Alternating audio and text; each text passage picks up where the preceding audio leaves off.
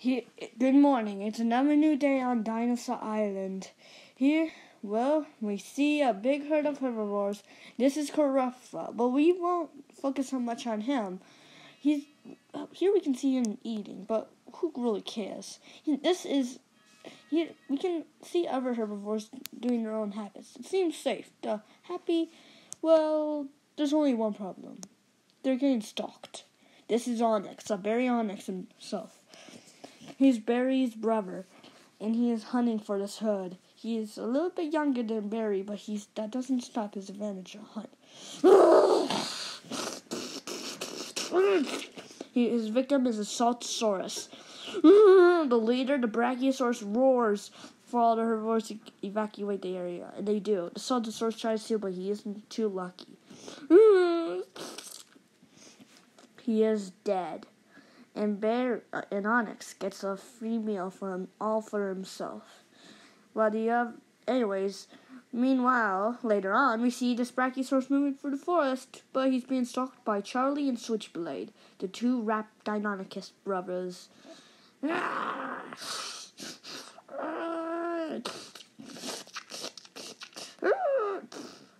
The Switchblade falls down, slips off the Brachiosaurus. He goes back, waiting for Charlie's turn. He goes in, but a different Deinonychus attacks.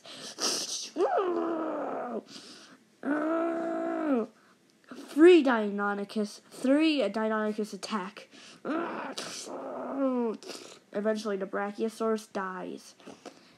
Switchblade doesn't recognize these raptors, but Charlie does. In fact, he found his mate, Jane. Yep, this is Jane. She grew her feathers. And where's Delta? She is standing right next to Jane. And Delta also got a new mate, Shredder. This is Shredder. Jane invites Charlie and his brother to have their meal, and he accepts because he and Switchblade are pretty hungry. So they go in and feast. Later on, we see them that they have gruesomely ate the Brachiosaurus. Anyways, meanwhile, here we see the two Apatosauruses. These are the same ones we saw in season 1. The first episode of this season. This is Bront, the father we last saw, and this is Squash, the baby we last saw. It seems that they're going in the forest to stay safe. I hope they do. Anyways, meanwhile, in the rock desert, we see familiar Ankylosaurus. There's a safari man who goes here sometimes. His name's Bioniclosaurus. He has discovered this Ankylosaurus, Stoneback, but he's being stalked by none other than Karen.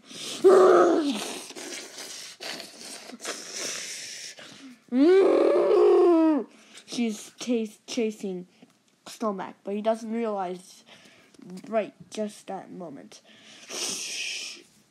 Karen's going faster. Stoneback notices and runs. A roar was heard by these two, and what made it is charging straight towards Karen.